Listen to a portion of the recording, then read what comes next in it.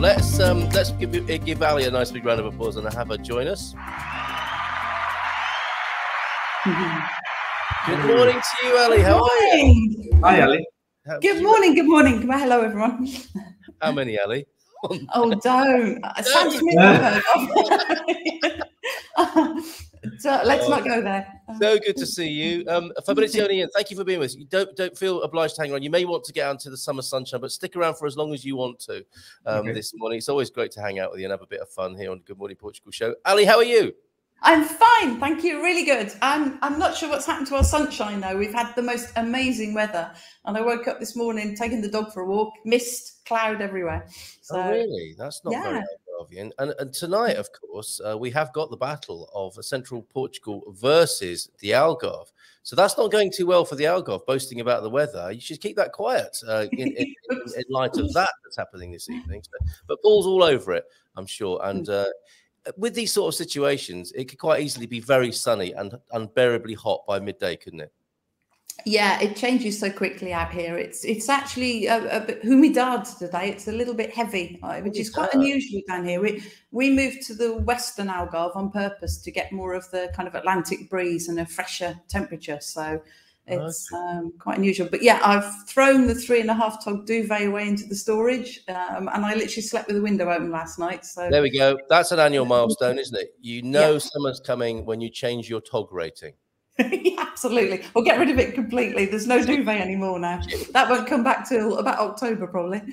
Just along the coast, we've got a weather report. Sun is blazing in Portimao. So there you go. And that's why Victoria lives there, because that's what tends to happen most of the time. Okay, the new Snapshot is out. It is fantastic. And I'm not just saying that because I've got the centre. You're in it.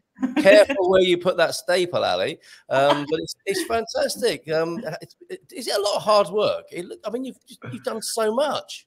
Yeah, well, I told you last month, didn't I? 10 years ago, it started out as this little A4 PDF that we sent to family and friends, and it's just exploded, really. So it's the biggest ever, this one. It's 110 pages. I'm not quite sure how that happened, but...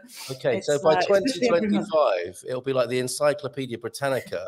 Gosh, I hope not. I can't manage that. But somebody asked me yesterday, I love putting it together. It's so interesting, and we feature so many different people every month who all clamour to get in there now. I'm booked for the Cat's Questions, where we interview a friend's dog. I'm booked till May next year. I've got so that's pets a booked in. feature. Okay, that's a lovely feature, isn't it? And that's fully booked, folks.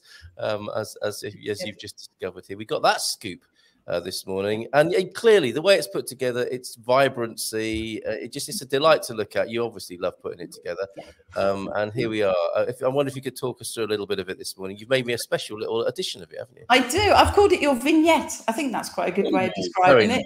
Yeah. So yeah, of the 110 pages, I think I've given you about 20 just to give you a for it. Really, it's also part of Mrs. M's anniversary present, and I shall sign it I'll print it off and sign it for you. She's got tin foil and now a signed copy of Snapshot. Could this day get any better? Could it get any better? No, I'm sure. Poor girl. I'm going to have a word with you later. All right. Sort you Thank out. you. Yes, all right. Yeah, so obviously we always feature Dave's photographs. He loves getting out on the beaches out here. I mean, how can you not enjoy photographing them? I mean, they're amazing. And that one's really interesting, the one that's on the left-hand picture there, because I didn't know it's actually got a name. It's the Lisboa das Gavotas, which I had no idea that a little outcrop like that would actually have its own name. And it's actually classified. It's a special nesting area because it's a nesting site for the herons. I had no idea. So it's actually a protected little rock. Very nice. And is that how big is that? Is that like, as high as the coastline there? Is it huge? When you look over the cliffs, it actually comes up quite high, almost level. It's an amazing structure that's just been left behind from the erosion, but it's beautiful, isn't it? It's a real feature of that bit of the coast. So it is like a great big dinosaur tooth sticking out. Yeah, I love it. And obviously we've Dave, I can never really do justice to some of his photos because they're actually large panoramics, and obviously I'm slotting them onto an A4 page. But a couple of those beaches there are just beautiful on the west coast, aren't they? So he's always down either Amarera, Quineiros, around. If you go Villa de Bispo and then literally follow the signs for the coast and the beaches, praias, you'll come to Castillejo and Cordoama, and they are stunning, aren't they? That really is very beautiful. They're lovely. Top right-hand corner is the sort of landscape we were talking about before about the Lagoa de Albufeira. This sort of phenomenon here is otherworldly, absolutely brilliant. Okay, it's beautiful, isn't it? So, and then he had great fun trooping himself around Silves Cathedral. We've been there loads of times before, but it's a stunning, beautiful building and quite unusual for a lot of the Algarve churches. There's not a lot of gold. There is some, but compared with a lot of the traditional churches, this one's more austere almost. It's beautiful though. It's very peaceful, beautiful high roof on it. You don't have to have any faith at all to go in and enjoy a building like that. I mean, the architecture is quite stunning there. So well said, well said. And I was talking about this yesterday. You know, we can get triggered, can't we, by religion and references to the G word. But you know, you can still be moved, can't you, on all sorts of levels by going into a building that has been seasoned by centuries of contemplation. This is a beautiful experience for human beings, whatever your faith denomination, whether you have one or not. And I love the architecture. I mean, it's a very symmetrical building, the way it's designed, and it just I mean, look, that photo's there, it's lovely, but you're drawn into the font at the front just because of the design and shape of the building. It's stunning, but I like it. I like the almost somber kind of interior that it gives. It's very nice, very contemplative, lovely. Very good. And low on the bling index for anyone. Low on bling, which is nice, isn't it? Compared with some of them. It can be a nice change. It can be a nice change away from that ostentatiousness occasionally. And this, I thought, was another one of Dave's photographs. Turns out it's one of your acrylics. You're so talented, Ali. Yeah, I've really enjoyed last month. I actually did 4 paintings last month, including that. As Dave photographed the door, so I snaffled the photograph very quickly and set off in the studio with it. But I really love these old doors and windows because you just want to open the door and see who's inside, don't you? I'm always shocked. You get a real old ruin and you're there photographing, or I'm there sketching, ready to paint. And suddenly the door opens and some old Portuguese lady or man comes out and you're like, I thought it was a ruin and they're living there. So it can make you jump sometimes. And then they give you a bag of oranges. It's fantastic. And behind these doors, I think it's something to do with the past and the privacy of the home. But these doors do contain the most incredible scenes inside sometimes, don't they? If you do manage to get a look in. And I'm not suggesting you do have a neb through someone's keyhole to do this, but occasionally as you're walking past, you do like, what's behind there? And you see it and you go, wow, I didn't realize, you know, there were sort of 10 stuffed GNU heads hanging along the corridor there or whatever. I mean, these strange things do go on behind these doors. And I think that's part of the psychology of Portugal, isn't it? The privacy of the home, perhaps during previous decades. And, you know, it's fairly, well, you get a beautiful door like this, but then the action is going on behind the doors there in the privacy of the home. Very much so, yeah. Beautiful. And it's so intricate and beautiful as well. I mean, I had great fun painting all those white, it's like a metal grill about halfway up, but trying to get the symmetry on those, but beautiful. Love painting them. Yeah, great. Almost like giving kind of a fashion through those metal grates as well there. Okay, so we have Peter Giacometti, I found out, the artist and sort of Renaissance man. Giacometti had a real big connection with Portugal. Here's Peter Giacometti. Who is he? Oh, he's great. I can't wait to meet him. He's the Vista Verde have started this wonderful thing every month where we have a meet the author, where they present their books and do a little talk and then a little book signing and some tea and cake afterwards. He's fascinating because I've met him a couple of times, but I don't know much about him. And I didn't actually want to research too much before the day because I want to be surprised by his talk. But he worked in the hotel trade for over 40 years and he's worked for all sorts like Disneyland, Paris, and he's worked all over the world. So his book is the story of him working in all these hotels. So I think it's going to be quite fascinating. It's it's a bit like looking through the door on the painting, isn't it? Getting somebody on the inside of a hotel and finding out what it's really like and who the guests are and what happens. Stories he'll be able to tell. And it looks like Vista Verde does quite a nice afternoon tea there. They do a really nice afternoon tea. Yeah, it's stunning. Very, very beautifully presented food. Lovely. Are they really cucumber sandwiches with the crust cut? Yes, they do. Check it out. Salmon, all sorts. Lovely. I was just about to ask if that was clotted cream. It should be. Yeah. You know, I found my husband is a Devon boy, and I finally found that. Well, we call it Iceland, but it's overseas supermarket here in this one in Portimao. In the freezer section, they've got clotted cream, Have they really? They sell scones, and of course they sell strawberry jam. So I surprised my husband the other week with this little package.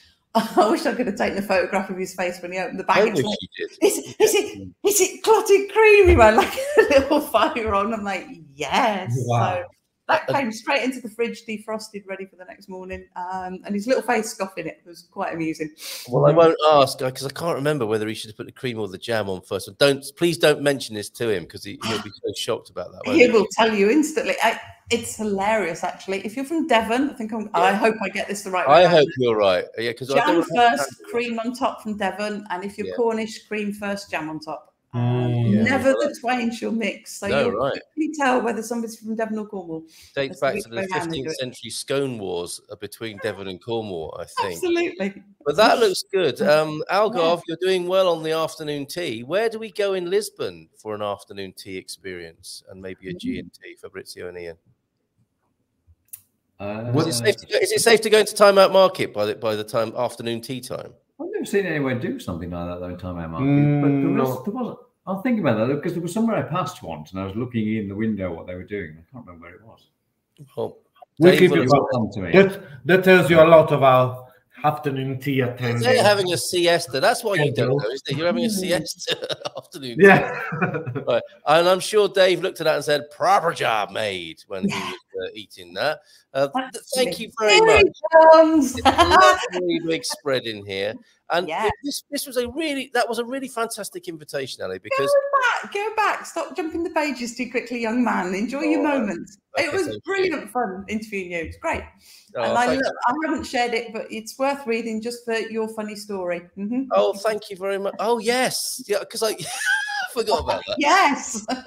And when you get put on the spot like this, because this is mainly my job, isn't it, to ask the questions? You asked me some questions, and I was thinking, wow, I didn't remember that, or how do I see things? And it gave me a really nice chance to ponder and reflect, because I'm normally so shallow and vacuous and momentary that I don't get those moments of reflection. And you gave me one or two of them, so thank you very much for that. I really enjoyed that. Oh, you can pop round to Andrew's place. He's available for real English breakfast, and we have real tea and afternoon tea stuff. Yes, do you mean porcelain and the family silver there? Stuffed is not cutting it for me right now. Not synonymous with afternoon tea there, Lord Gilchrist. But yes, I'm sure you're keeping your lordly end up there. Oh dear, what's happened? Yes, the monkey. I had great fun mocking up that picture. Yeah, well, Dave started off, he's got into Instagram reels, don't ask. But he's found this reel where you take a tortilla and you get ham and cheese slices and you fold it all up specially and you put it in the toaster. At which point I have to go and watch this. And it's called a toastadilla, apparently. He decided it was so nice, he went and made a second one and left the new packet of ham sat on top of the counter in the kitchen. This side of the counter, the edge bit where little paws can jump up and little noses can have a little sniff and a nibble. And about half an hour later, he comes wandering over to me. Do you know where my ham went? And I'm like, what ham? Well, I'm busy mushing you. I have no idea what you're on about. And I'm like, what ham? And he goes, the packet of ham. You can see at this point where he's like humming and hawing and the packet of ham I left in the kitchen. And I'm like, where did you leave it in the kitchen? It's like, might have left it on the counter.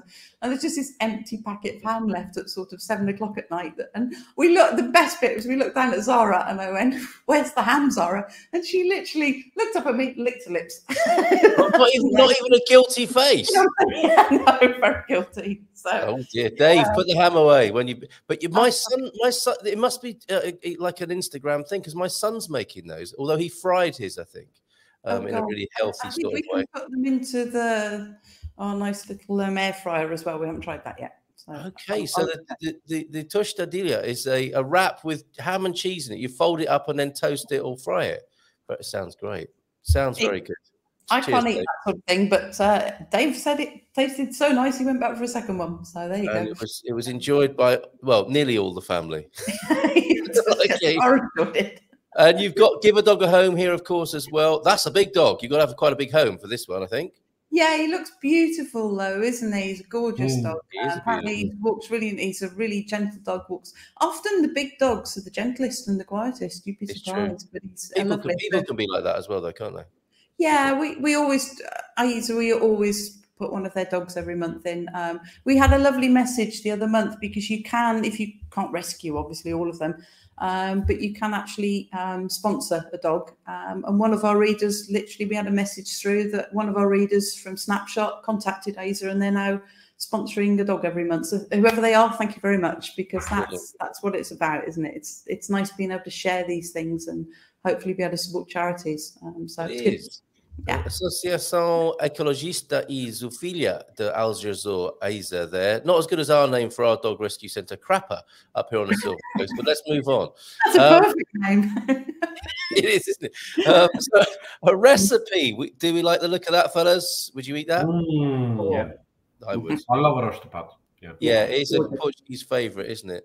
And have you got a sponsorship there with a rice company, Ali? No, I just put it up because it's agulha. I wasn't sure people would. It's a different to do a traditional Irish de pato. Apparently, I'm no cook. Is the agulha rice, so it's a special rice rather than just your average normal white rice, which would be quite clumpy. I think the way it's cooked. But I leave it all. My dear friend Ivan from Relish Portugal sends us the recipes every month. It's been too long since we've spoken to Ivan. Yes, so that's the duck rice recipe there. Have you, Fabrizio, do you cook this at home? Duck rice? We do know, but we have a favorite place where we go and eat it. Okay, all right. Because I guess it's getting dangerously close. Sorry, Ian, what was that? Friday lunchtime special. Is it? Okay, duck on Friday. Well, it's for us because that's where they always do it. So we're like, okay. That's the thing. That is the thing, isn't it? You do get a sort of clockwork menu, which actually can be very reassuring. It might be a daily special, but there may be also the weekly favourite as well. So in your neighbourhood, the duck rice there, and it's about the starch, isn't it? When cooking with, I'm sure Fabrizio, possibly as a risotto creator. It's all about the starch content in rices, isn't it? That's what you've got to be careful about. Well, risotto is very important to have starch in the rice because that's what will give the creamy texture.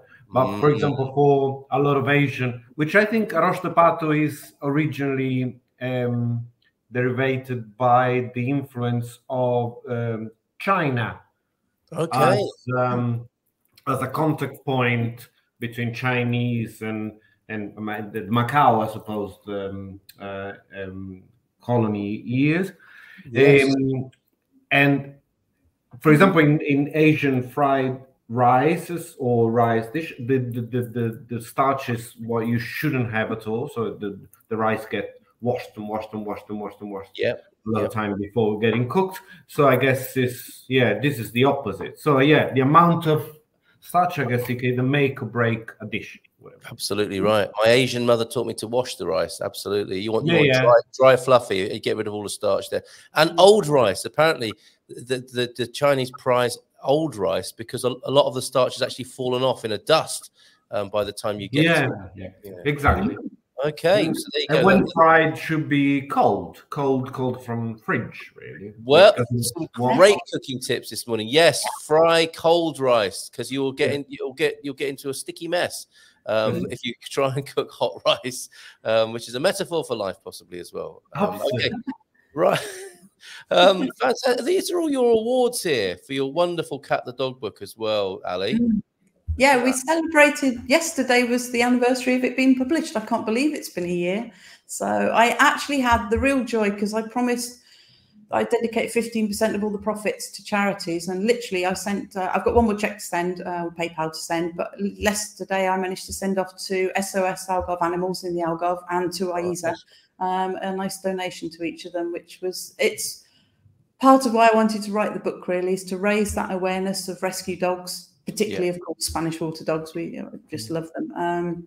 but to be able to support charities as well that help rescue dogs. And I've had so many messages from people that have loved the book.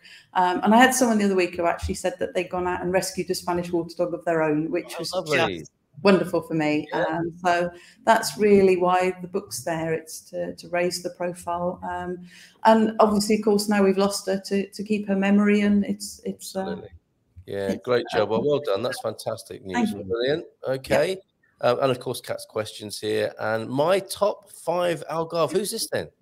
Oh, that's Elise Slot. She runs Wow Guide Algarve. She runs a private tour company here in the Algarve. I mean, who better to ask for top places to go in the Algarve than a tour guide?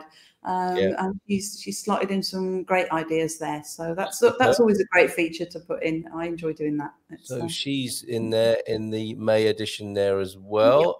So what's the big question? We're meeting Daphne, I see. Yes, yeah, and Daphne's a rescue dog as well. Actually owned by he's a retired police officer in America. So some very funny stories. I love Kat's questions because I think it frees people up to have some fun with their answers, because it's not them answering it, it's their dog or cat. And it's amazing the things they get up to and the things they talk about their owners. It's quite good fun. So it's lovely. like a reverse interview. But and we should point out, Snapshot is not just about the Algarve, is it? I mean, it is Algarve based, but you're talking to people from all over the world in this publication. Yes, that's the plan, especially with the books and the reviews. I think it's great to just, I love highlighting particularly indie authors. I mean, it's a great world and we support each other. That's the beauty of it. I think it's lovely to be able to do that, and obviously to be able to promote their books or their work or their business at the same time and meet them as you can. Yeah, it's good. I really enjoy it. Cat's questions, I do enjoy writing that every month. It's good. Talking of, so we're meeting the author Sharon Hayhurst in this edition as well, and a few book reviews. Then it would seem too. Yes, yeah. I'm a big reader, so I like whenever I share the book reviews, it's because I've read it and I've enjoyed it. That's the bottom line for me. I mean, loads of people send me, could you review my book? And I'm going, well, I'll have a look at it, but I'm not promising. It's best thing you've read recently? Oh, I think it has to be the top one there, Unlikely Pilgrimage of Harold Fry. It was recommended to me by someone and I really enjoyed it. Beautifully written, just a very simple story, as often the best books are. But he started off in Devon. He found out that a dear old friend was dying right in the northeast of Britain. And he started off walking to the post office to just send her a letter, hoping, get well soon sort of thing. And then he decided he would start walking with the letter. And he kept walking all the way to her care home where she was. But he had a very witchy wife back home. It wasn't too impressed with him that he just set off and never came home. But it's just... it's because I think it's either coming out or has just come out in the UK as a film with Jim Broadbent, who's an amazing actor. So I'm hoping to get my hands on a copy of that. But beautiful book, really. Okay. But I only share reviews of books that I've actually read and enjoyed myself. So I have an eclectic kind of taste in books, so there's usually a mix in there. But I got goosebumps hearing about the plot of that story there. Incredible. What really a lovely idea. That's going to make a good movie as well if it hasn't already been made. Brilliant. Yes, definitely. Coming up at 10 on the Iberian FM phone, and we've got Rebecca Jones joining us, whose son is missing in Portugal at the moment with his dad. So we'll talk to Rebecca about where she is with that search and to see if we can help. So that's after 10 o'clock this morning. And we're previewing now Snapshots. And so, thank you for that book recommendation. That sounds like a lovely story. And, a little bit of Portuguese tuition here. Thank you very much for that as well. Always useful and always good to learn a bit of Portuguese, isn't it? And people who think they're never going to crack it, just keep going, folks. You're going to be fine. Here, what is this delightful place we're seeing here with the pink bicycle? Oh, it was a Kinta that Dave photographed last month. It's a B&B Kinta. But it's beautiful. We just wanted to feature it because they've done such a lovely job, and it's one of the things I think Dave enjoys most about his work when he's out photographing property and real estate is you get to have a look round, don't you? It's a bit like going back to opening that door again. He gets to go in and literally look, but it was just a beautifully presented Kinta down here in the Algarve that you can rent. And he wanted to share not only the photographs, but he tries to always explain how he's done his photography and why he shoots in a particular way. And real estate photography is actually more complicated than people think. I think people get their phone out and click and that'll do. But you know, if you've got a professional camera, you've got the proper lens. Dave always takes at least 3 or 5 shots. He explains it and he loses me at this point. But he then blends and merges all the different layers so that you've got the perfect view out of the window that's clear while you've got the perfect room photograph as well. So he kind of shares a little bit of the inside how he photographs in a feature like that. Well, anyone who's looked at Idealista will know that photographing real estate is an art form, which doesn't always happen, to be fair, on Idealista. So there you go. Look at this. When do we get to meet the lady in the middle there on the bottom row? That's a bad picture, isn't it? That's Lule Carnival. You missed that one. Lule, what a fantastic place that is. So they're in the back. Yeah. Are they all available online there? Yes, they are. There's a full. If you click on that link there, the news that website, then you can subscribe. But if you scroll down, there's a link to the archive, and I've archived at least the last 2.5 years worth of editions. Good on you. So you can just click on any of them. They're all free, so they're there. They'll stay live. All right. Visual feasts aplenty then, and I'm just putting the link in. Thank you so much for being in this one, all of you. Don't go just yet, because I think we've got a couple more dad jokes to share before we go. Where can I, and a question and a very important appeal here, where can I find English muffins or crumpets in Lisboa? I mean, he's a lord. Shouldn't he have staff doing this for him? I think I don't know the answer to this, and I'm not one of your staff. We don't know the answer to that either. Right, next time, okay. And that's the link there for finding Ali's back catalogues and the current issue. How much does it cost, Ali? How much is it going to set everybody back to download this Snapshot? It's free. It's free. I knew that really. I was building up the tension there and underlining the fact that you do so much. And offer such a beautiful magazine. And that by no means, that's just 1/5 of the magazine that we looked at there approximately, wasn't it? So much work, absolutely free, and you can download it from the link that's in there. So final words from Lisbon and the Algarve as we approach summer, as we were talking about earlier on. Fabrizio and Ian, how do you want to send people on their way this morning? Try to walk out as much as you can now. Because if summer has arrived, don't waste your time looking for crumpets. The world is far more complex and far more beautiful than that. There will, do you know, there'll be a radio show in years to come where you'll be quoted, I think. Don't waste your life looking for crumpets. That will kill my potential career if I will ever have one. Good. Very good. That's a gem for us this morning. See you next month with more like that. Have a great day, Elizabeth. Ali? Oh, well, I'd just like to say the sun's come out. Yes. I'm all right now. All right, move all around. Thank you so much for being here. And we'll see you again next month. Nice big round of applause for you. Thank you. Bye.